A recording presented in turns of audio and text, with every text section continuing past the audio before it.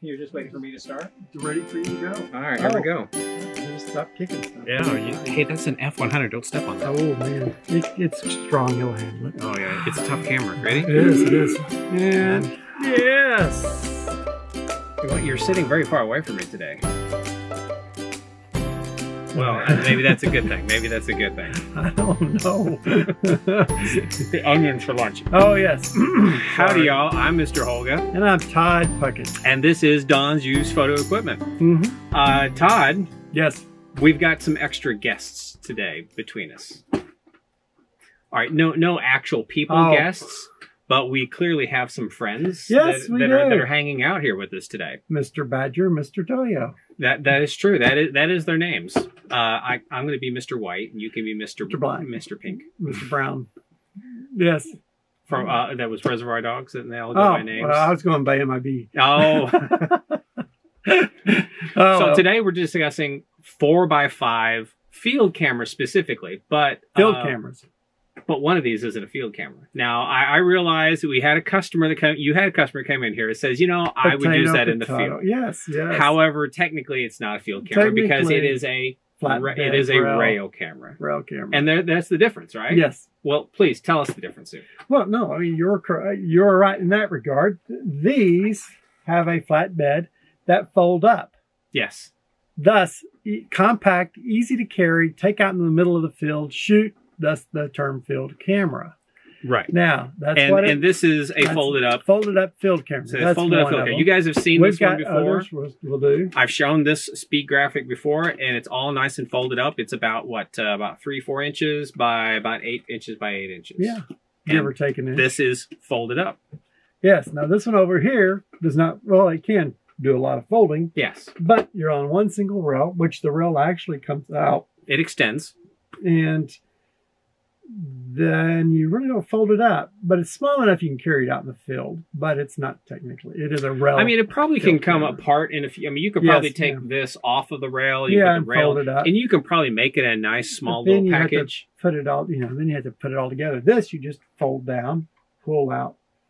Although the lens doesn't fit, so you have to put the lens on after. That's the only thing. That sounds more difficult. It does. It does. This one doesn't have a lens on it right now, or else we'd have much more size to this particular camera. Absolutely.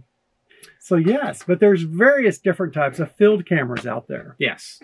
They all have the same function, but they're all built a little differently. They are. And, I mean, and they're roughly all the same. And as I point out here, they're going to have a lens. We're going to have a shutter. You're going to have a lens board. You're going to have bellows. You're going to have the flat plane here, which you're going to be focusing by, and you're going to have a body on the back and a focusing screen. I mean, those are all the basics. And you're going to be able to have 4x5. Yeah. Then you can sit there and do, when you take the 4x5 out, opened up this, and then we'll get more into that, but this is what it looks like from the side. Yes. And some of them have a handle. Some have a handle. Some have a cute little folding. Some have a flash attachment. Some have... Yes. There's a place to put a flash there. Some have range finders. And some of them, like the speed graphic, actually have a back curtain on, which we discussed in our last video on large format photography. So last time we were just discussing the different pieces so much, we quickly went over that. But what we're really wanting to do here today is show you different 4x5 field cameras. What can you tell us about this one? This one is the Toyo A2. Now there's various different steps around. You have the Toyo A, the Toyo A2. I don't know exactly what all the differences are, but you've got a different means of how you can sit there and pull this out. And then you sit there and everything's locked up. Oh, yeah. You sit there and roll this thing on out. And you can stretch it out. These are definitely two-handed cameras. It's hard to do them with just one hand. It is indeed. And as always, you need a nice sturdy tripod. We've got two really sturdy tripods holding these things up here because we know they're going to. These are my dad's favorite tripods. Yeah, these things are going to want to. These things require a strong tripod. They're sturdy. They handle a lot of weight, and they're expensive. Yeah, because now the last video, I easily said that these things were at least 5 to 10 pounds, and Yes. could be larger. I think the speed graphic, I think I measured at like 6.5 pounds. And, you know, that's a lot of weight. A lot of weight. If you're going to put that on a tiny little 35 millimeter tripod for a 35 millimeter or a DSLR, it's just not going to be able to handle it. And it's not just the sitting weight. Like if this is 6 pounds, that's sitting 6 pounds sitting. Now, if you take this and then lower it down, the gravity adds weight to it. So it's actually let's say it's 6 pounds, but then with the tilted and the gravity pulling, it's a little bit more. Right. I mean, these are balanced right now, a level. That's why if we were angling really them down or had them pitched over, that would be a problem. Yeah. And so this one right here is also runs about with the lens $950. Ooh. It's a Fujinon T300 f8, and the A2 is a lot more expensive than the A. How big is the lens? CF. It's a 300 f8. Okay, that's a pretty good size lens. It is, and it's got let's say it goes to 64 and it goes to 500 on the shutter. So I mean that's a pretty good range you've got there. Yeah, I have 60. So you can get a huge depth of field on this bad boy. You certainly can. Yeah. And so now these are 4x5s. Yeah. 4x5 film here, 4x5 film here. It wants, you know, as you can see, they're not that different, other than the fact that you're more likely going to pack this one up and take it somewhere than you are this one. Now this one we're going to go show you next is a Linhof version. Now, all of these things open up differently. They're like all little puzzle boxes. They are. It's like, how do I open this thing? And some of them are a little bit more tougher than others. Maybe we should have had this one open, but there we go. Oh, no. That requires planning on our part. No, we don't do planning. No, there's no show prep here. And then see, you've got the focus rail right here. And when you roll this back, you lift this out, come out, and then lock it down. And there you go. Now you have tilts in the front. Some of these you actually have a little tilt in the drop bed. That's called a drop bed. Yeah. And again, same thing. You have a button here. And you do this, open this up in the front, and then you can sit there and do your focus before you close everything up and then stick the film in.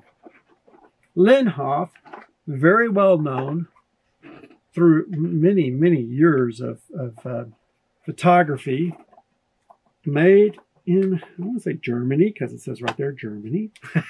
It does? It says it? Right there, Germany. Has a bubble on the top.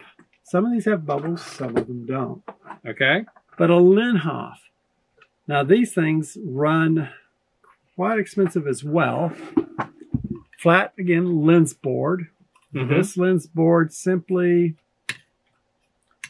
sits in like that, and you lift up this and snaps into place. Snaps into place. But now that lens sticks out a little bit. You can't actually fold the camera up with the lens on it. Yeah.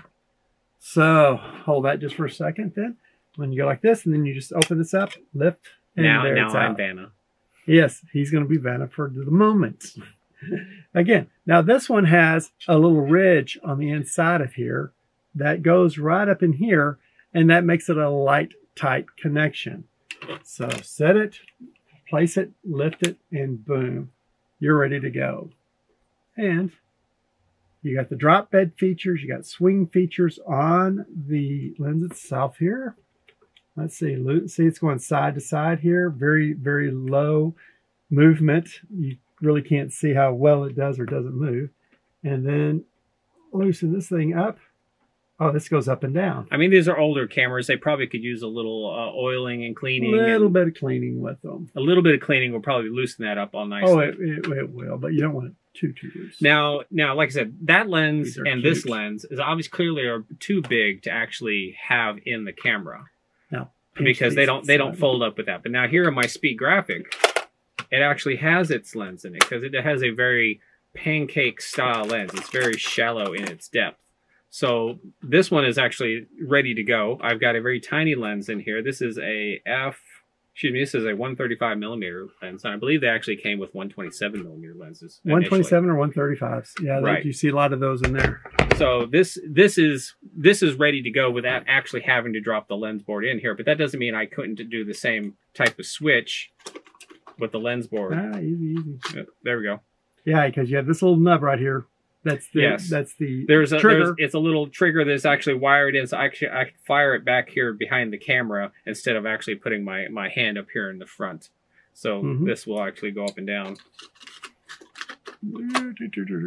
Oh, there you go. Push in, push up. And there you go. But again, like this has a drop bed as well. Yeah. Rangefinder top. Yep. Now, graphics has been around for decades. Oh, yeah. Rangefinders are on the side. Rangefinders are on the top. Right. So they're all. Well, this one's on the top, and this one requires a battery conversion, which I have not done. So I've never really used the rangefinder. So in that case, I will have to essentially open the back. I will have to focus through here, open the lens up, and to be able to see that. But once again, let's take a look at the back of theirs. So because we're really showing the differences in these cameras, and let's take a look here at the very back of these to see how they're slightly different. So this is all metal. This is and canvas. It's a bit of a canvas or a leatherette. Leatherette, yeah. But still, you're going to have the same focusing screen in here that you're going to be able to adjust your focus with. Yes. Now this is you talked about the shutter curtain. Yes, this has a shutter curtain. These do not have shutter curtains. No. In fact, these are about the only ones I think that does have shutter curtains. Well, that's I guess the term speed graphic is coming from is the fact that you could, because the normal shutters on these max out at either like 500, and so the curtain here goes up to 1,000. Yes. And see that 500th of a second, 500th of a second, that goes up to 1,000. That goes up to 1,000, but my graphics shutter here at the front, this one actually goes up to 400. So there's the difference here. If I need 1,000 speed, I'm definitely going to go with the rear curtain. But if I only need up to 400, I can use the front lens. Side viewfinder for the focusing. Okay, yes, and I've got the top viewfinder, and this one doesn't have any viewfinder at all. No, none at all. They expect you to open this up and focus from the back. But the glass ground. Now these are heavy cameras. Just sitting here, I'm like, oh my gosh, this is a heavy camera. This thing. But I'm gonna trade this one. Okay. For this actually much lighter. This thing is so much lighter. So feel that one. I know. Believe me, I've touched so many of these. Hand it to me. Yeah. Yeah. Oh yeah. I mean, that thing is just a couple of pounds. This thing is 6.5. That thing may be 2 pounds. Couple pounds. Yeah. That is my Intrepid 4x5. Now again, and they're made in the UK. Tilts and swings on this. There is, yes. You can raise and lower the back, the front. You can go side to side. You can even tilt. Right, and of course, now it doesn't have an open. It doesn't have a little pop up and little mini shade on here. So you're going to need to get a dark cloth so you can focus. But we do have the focus screen. I can bust this thing down where it compacts into a nice little square. This folds up, the front comes up. I can make adjustments here. I can make adjustments back and forth. I can make adjustments, or if I need to, I'm going to loosen these.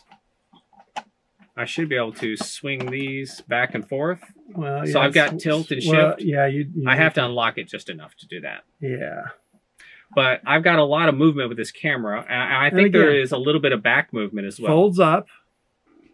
It folds up into the folding shape that we had this one in earlier. Right, right. Do we have any of the others already folded up or not? No, I'd have to refold that one. Now, folding them. Once you've got them unfolded, it's like, oh, it's too late. See, this one right here, you push these buttons and you lean this back. But there are times to where, sometimes the folding them back, you have to sit there and figure out. See, I just kind of push it, this rail down here at the bottom. And push it in.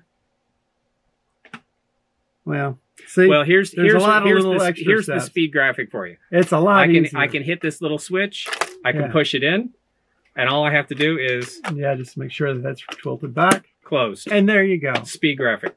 It's compact, Easy to carry, easy to pack, easy to travel. This is the type of camera that they used a lot for press photography. They used a lot for military photography. This thing, you could drop it and you're going to hurt your foot. Okay, but it's probably going to take a couple of poundings. It's covered in a leatherette. There are a lot of metal pieces in this camera, but there's also like a wood body that's actually surrounding this thing. I've seen some people who have removed the leatherette to expose the wood, and it looks really cool. But it is still a very heavy camera, but it is very quick and easy to use. Oh, man, I tell you, that's the whole interesting thing is getting them back in. Now, you had to push a little button on the side. Magic button. They all have a magic button. Way down here on this side, there's a little bitty magic button that once you push, and then you push everything up, fold it up, and there you go. Now you've compact, easy to grab, put it in the sack, and take off again. You and about a few dozen cut film holders. The 4x5 film holders, which is what I have right here, which is in the back of this camera right now. Each one of these has one in it. So you get how many shots? You get 36 shots per? 36, 2 at a time. 2 at a time. Only 2 shots at a time? 2 shots at a time. All right, so we don't surprise each other here. Do you have film in there? Yes, I do have film in here. So don't open that up. This is dead film. As a matter of fact, as the sticky note says, this film is already dead. Dead film. Dead film. So we can show you an example. We can show you an example here. So this is film in here. All right. Yes. And this is like a bonus as far as I'm concerned, because a lot of people are going to say, well, how do you load film? And if you wanted to come here and load film, you'll see. I'm going to pull out this piece of film. So this is the emulsion side, which you're not going to see because it's in the dark. When you load it up. This is the non-emulsion side. This is the back of the film. You can tell by where the grooves are. But you see the little notches. Notches. And this notch right here also is a designation for what type of film it is. That's right. So back in the old days, if you could read Braille, you could sit there and go like this and then go, okay, this is XYZ film. Right, right. So essentially, if the film is facing you, these little bumps should be in the top right corner. And that's how you're going to put it in here in the top right corner. In the total darkness. And now, of course, I'm showing it to you. It should be in the top right corner. If it's in the top left corner, you are going to be exposing the wrong side of the film. You're going to shoot through the back. Do not do this. Which is what some film actually does on purpose, and they call it red scale. Right. So and I'm going to come in real close so you can see the notches. And those are the notches. There we go. You got to make sure they're in the top right corner as it's facing you. Okay? Or are you just trying to make sure we're still in focus? I am. Last time we were out of focus for 2 minutes and nobody noticed. And that was the best video ever. Ever. And people... I don't know why you would ever want to see us in focus. In focus again, yes. Yeah, it was a little insulting. Yeah, once again, there are these nice little grooves right here and here. I'm just going to slide it right on in these grooves. And you're going to have to do this in the dark. I'm going to close the little top. And I'm going to push the slide closed. Now, at this time, for example, if you want the silver side versus the dark side, whichever one is your unexposed, you're going to have to turn your little slides around. If you're doing your own processing, that's fine. But if you're having a lab process it, you need to work out with them which side they're supposed to have so that they know it's exposed and what's not. So there is a universal. There are a lot of different types of 4x5 cameras. What other brands are there out there that... Oh, man. So we have the Wistas, the Toyos, the Badger. Badger actually... Well, what about this 4x5 here? I have a thing, Linhof. And this one right here is actually... That's bigger than a 4x5. Well, it's bigger, but it is a 4x5. Well, because it has a 4x5 back. Yes. Reducing back. Right. And yeah, you can actually probably switch out to a 5x7 back on here. Okay. And a little switch like this, and then everything comes down like that, lays down, then you adjust everything. It's a bit of a pain, but you lay the flat down. This is a labor of love. If you're shooting large format, you love it. Yes. And then you get it to go back like this and close it up. But this is a Chinese company. Okay. Don't know the exact name of it. All right. But it looks nice. It is. All solid wooden. Looks like brass. Just all the brass. It's a very pretty camera. Endings and knobs and everything. Or at least brass color. Yeah. And they actually, if you go online and look these things up, Yes. there are a lot of these things that are like $1,200-1,500 new. They're still making these things brand new. Yeah, and So the same this is thing made with brand the Intrepids here. The Intrepids They're are making brand these new. brand new. The Linhoffs and the Toyos, I don't believe are. Badger's been out of business for about 12 years now at this point. So, yes, a lot of stuff in that regard. So that's heavy, but that more is than nice. likely, if you're going to get into field cameras, large format photography, you're going to be buying a camera that's a decade or two old, if not 100 years old. Yes, I mean, various different times on that. These things are the speed graphics. What are these things? 1950s, 1960s? Well, I think 60s or 70s is Right. the last. And of course, whenever they got to that point, they actually had a more metal body at the end, and those were called the Super. Yeah. This is a speed graphic. The last generations were called the Super graphics. And so the Crown graphic then became the Super graphic. Right. And they're solid metal. They're well made. They run around. They are heavy. 600 to 1,000. A lot of variables as to why. So, yeah. Well, if you have one of these cameras and you know how to load the film, I guess there's only one thing left that you need. Film. You need film. Well, there's two things.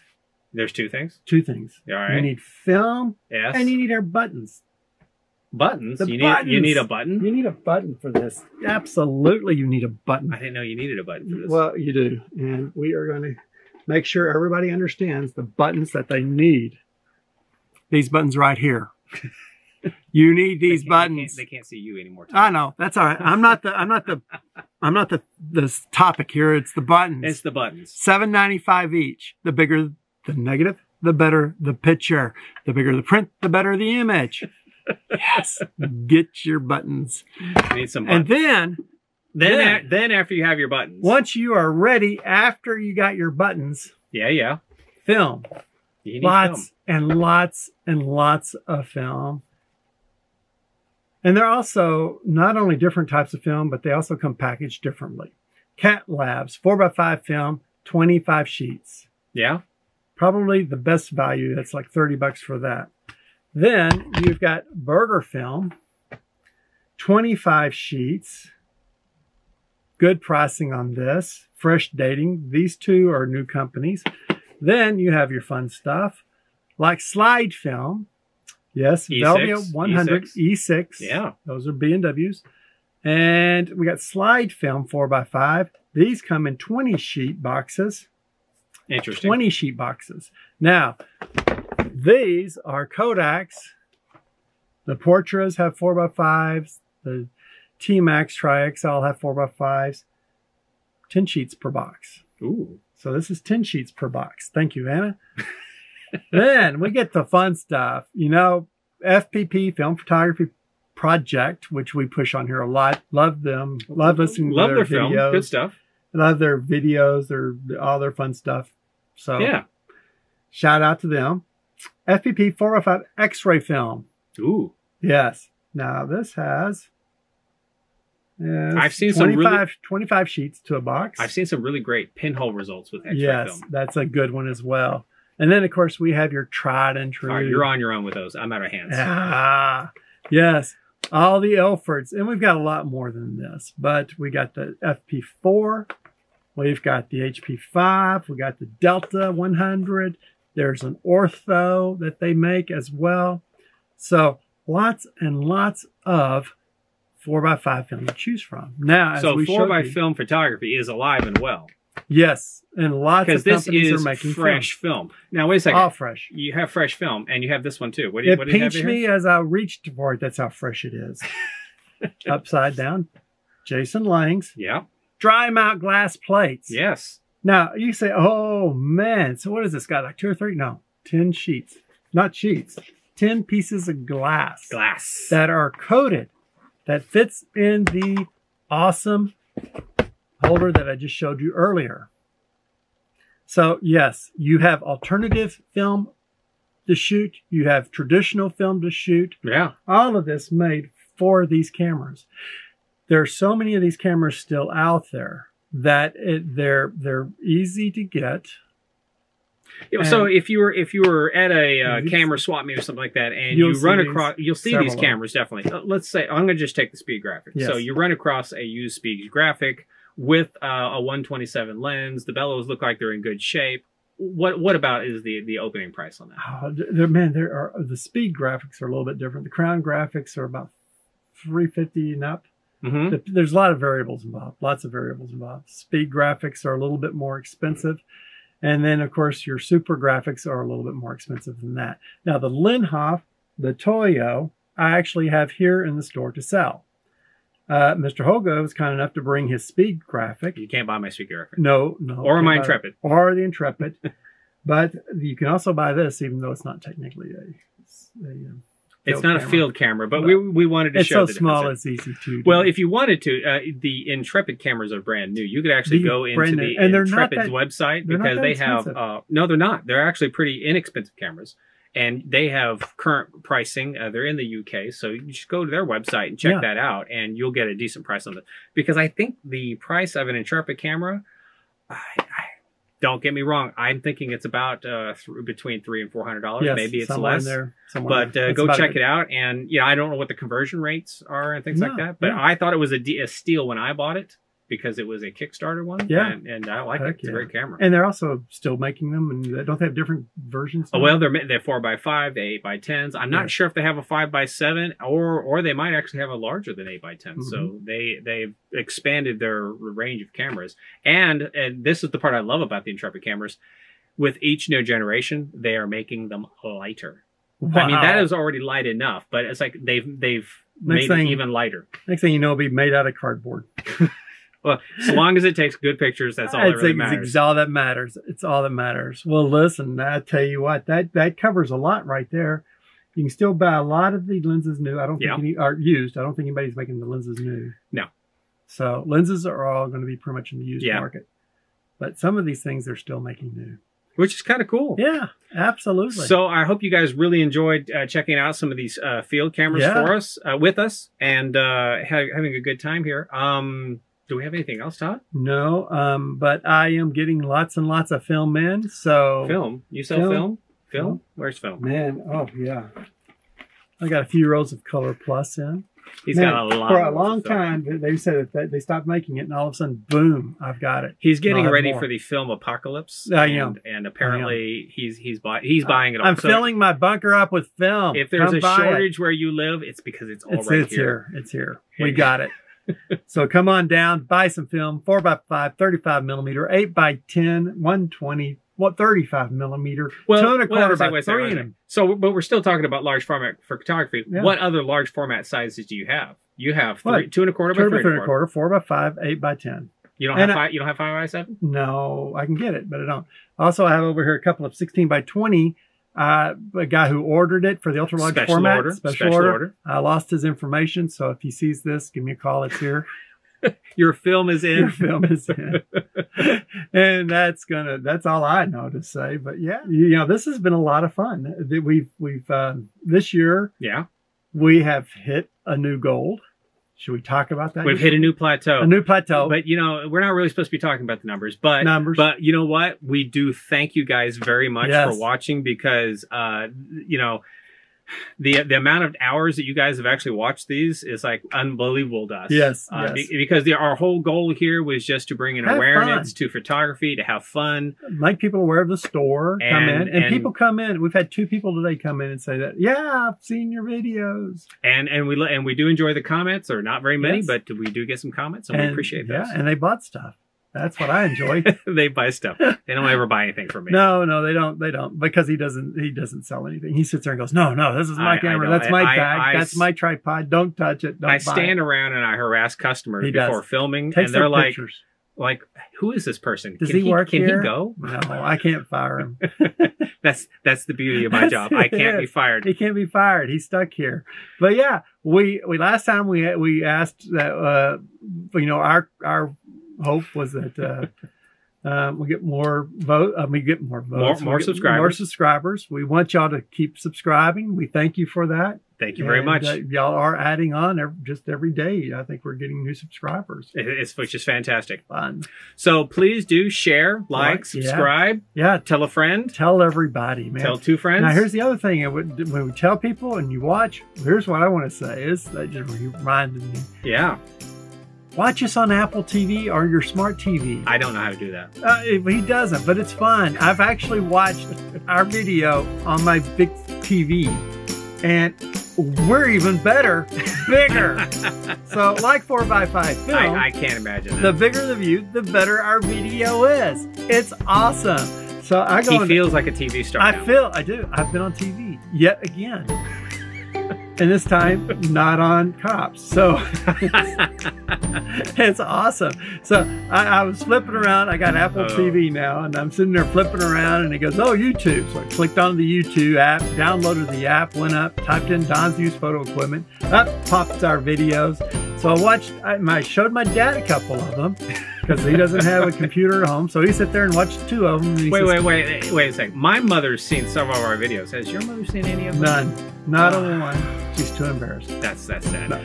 Well, with that, guys, we're going to let this one go. Yes. Bye. So we'll see y'all next time. Thank you. Watch your step here. Your mother hasn't seen any of the videos. No, she hasn't. Well, no. She hasn't. She sees me enough. She knows what you look like? She knows what I look like. That's it. So, yeah, she doesn't need to see me anymore. With all this film, we got to go take some pictures now.